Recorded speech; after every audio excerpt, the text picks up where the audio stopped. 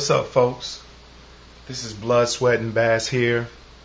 Going to do another little review on my on this little item that I picked up not too long ago. I ordered this thing on Amazon. Cost me about $40. Free shipping. It's a Cobra 80-pound self-cocking pistol crossbow. It has an automatic safety when you cock it. I use this thing just for target practice. I also, I attempted to shoot a squirrel and rabbits and things like that, but they seem to be quicker than I was on the trigger and the loading and all of that stuff. But I'm positive that if I were to take a rabbit or a squirrel with this, that this thing is definitely capable of doing so within range. At any rate, it comes with a red dot scope, what you see here. This is the scope. I went ahead and bought an extra bowstring for it. This bowstring cost me about, I don't know, $5 or $6, maybe $7. Comes with the two tips. I don't know if you can see that. Comes with the two tips. And I got that string because the reviews said that the strings they get frayed, and I imagine that they, whoever wrote the reviews saying that the strings were frayed was probably because they didn't use this or didn't use enough of the bowstring wax. So I went ahead and picked up some extra bowstring wax as well. And also, while reading the reviews, this crossbow comes with these bolts. They're about 8 inches long. But they're three-part. They're hollow.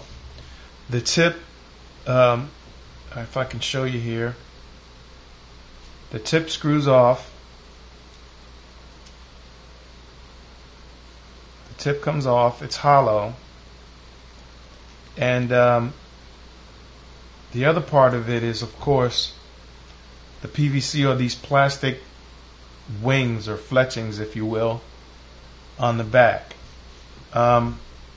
Now, as I stated, while reading the reviews, I went ahead and picked up some extra ones of these. I have this kind, and I also have this kind, and the differences, I don't know if you can tell that, but the differences are just the tips are longer and sharper on this particular set that I got. They both come in packs of a dozen. And I forget, but I think the packs are about maybe $5 or $6 a piece themselves. And the reason for that is, if you could see here, I've destroyed several of these bows. This is what happens. When you fire one, on the first or second shot, it breaks from the end. These things break. Now, they sell a PVC one where the entire body is all plastic, PVC, hardened plastic, and they don't break. They absorb the energy on impact. They don't bend, they don't break, and they stay in one piece, which seems to be what will work in this thing. But let me pick this thing up for you. So the way you cock it, well, first of all, let me show you its parts. Of course, it's got the mount for the scale. This bar right here is what cocks it, and the red dot scope up top. I'm pretty sure you can't. There it is. See that dot in there?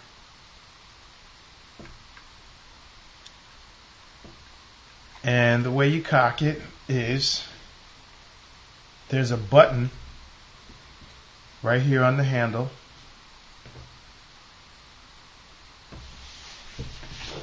That you can cock it with. There's a button right there. And what you do is you push that button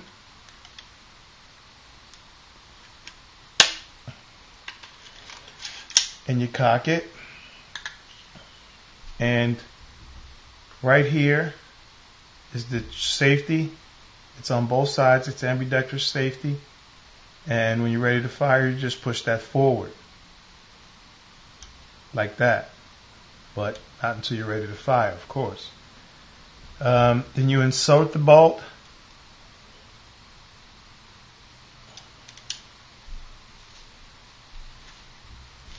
Give you a better view here. You insert the bolt under the clip like so. Push it back. Then when you're ready to fire,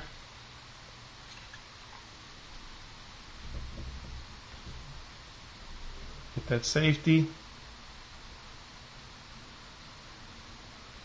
and it's ready to fire. Okay, I'm going to step back about 10 paces, and I'm going to be aiming for that center black cross.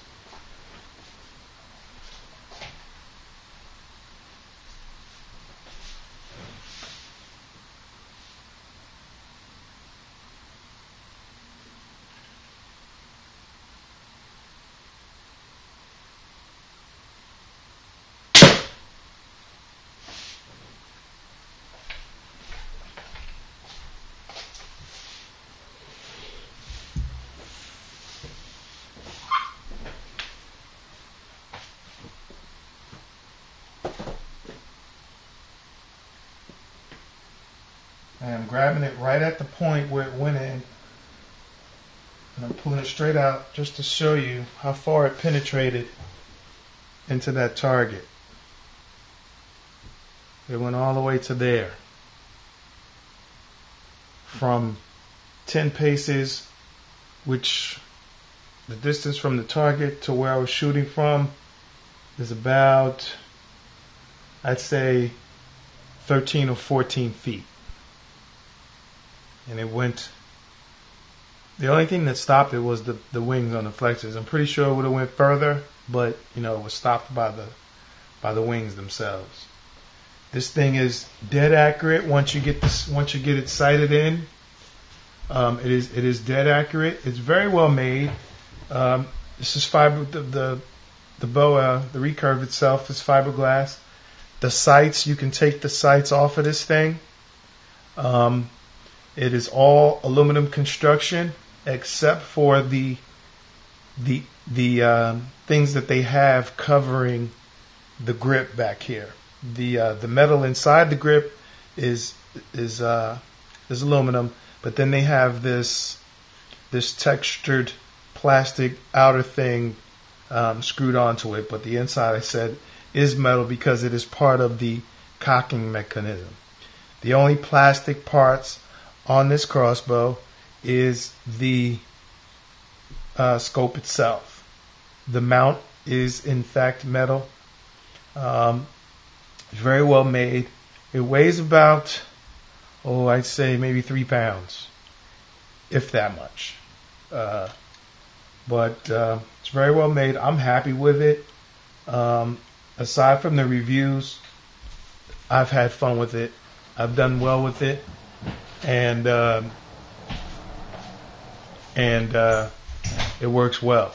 So that's my review of the Cobra 80-pound self-cocking crossbow.